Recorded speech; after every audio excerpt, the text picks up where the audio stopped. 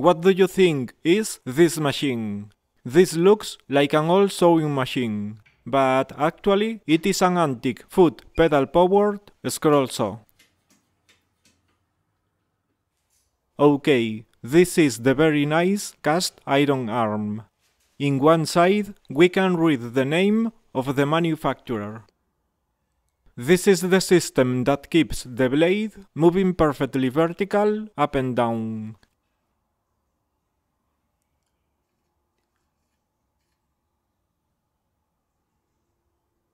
In the bottom part, it receives the energy from the pedal and the flywheel through a system with a crank and a connecting rod. We can see it here to the left, while in sewing machines we normally see it there to the right. And the foot power pedal moves this flywheel. The beautiful shape of the pedal is striking, and I think it is called Squire's foot. I suppose it refers to the medieval footwear that the squires used. When we move the pedal, it moves the flywheel, like sewing machines. It has a smaller ring on the outside with the slot to accommodate the leather cord that works as a machine belt. But in this case, the flywheel is bigger and heavier. This is the leather cord. Both ends are joined with some wire. The leather cord fits into a groove on this small wheel.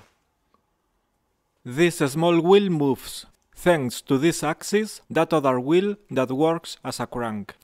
That smaller wheel, the crank, has an eccentric pin, and we can see a connecting rod attached to that pin. Here we can see better the brand of the manufacturer of this pedal scroll saw. Then I am going to screw the cast iron arc in place.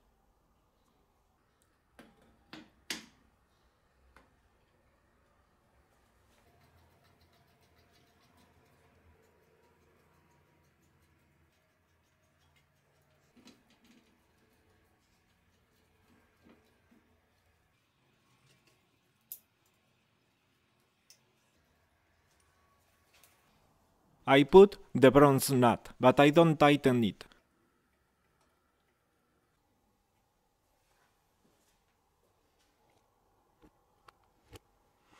And now we see again how beautiful this antique woodworking machine is. Now I will prepare the wooden top. Here I screw this small piece. It has a small pin.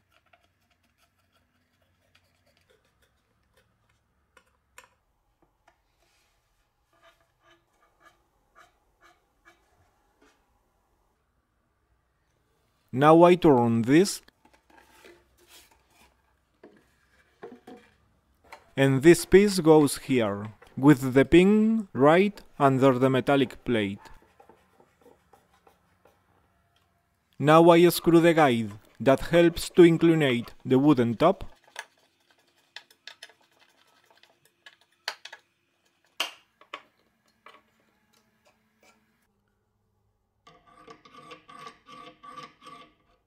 I will use it with one of these blades for modern scroll saws. These blades have a small pin in both ends, but I could remove those pins. And let's see how the system works. It is very easy to clamp both ends of the blade.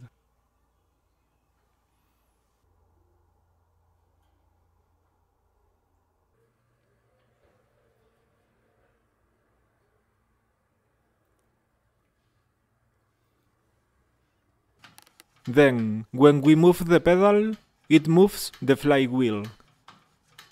And thanks to the belt, transmit the energy to the crank and to the connecting rod, which moves the cutting blade clamp in a reciprocating up and down motion.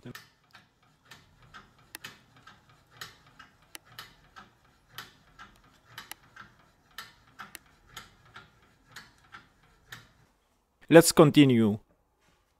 This pin goes into this hole in the cast iron arc.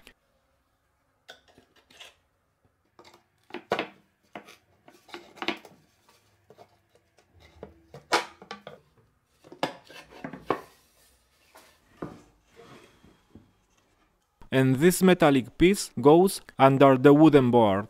It fits around the pin that I put under the metallic plate. I screw it to the metal frame of the scroll saw.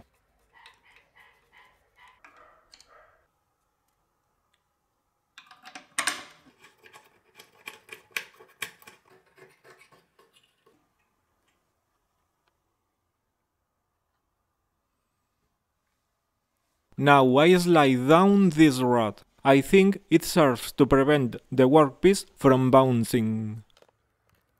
I pass the cutting blade through that hole and I clamp one end below the tabletop.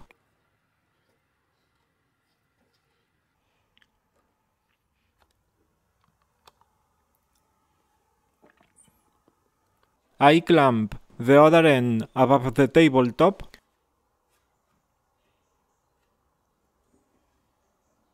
and this, in addition to avoid bouncing, it seems that it also holds the cutting blade laterally, protecting it from breaking if I make a bad turn when cutting the wood. Also, as a curiosity, here we see that plate that fits in that slot. This prevents this rod from turning. Very important, because the blade clamping system is in the end of this rod. We can see the same below the tabletop.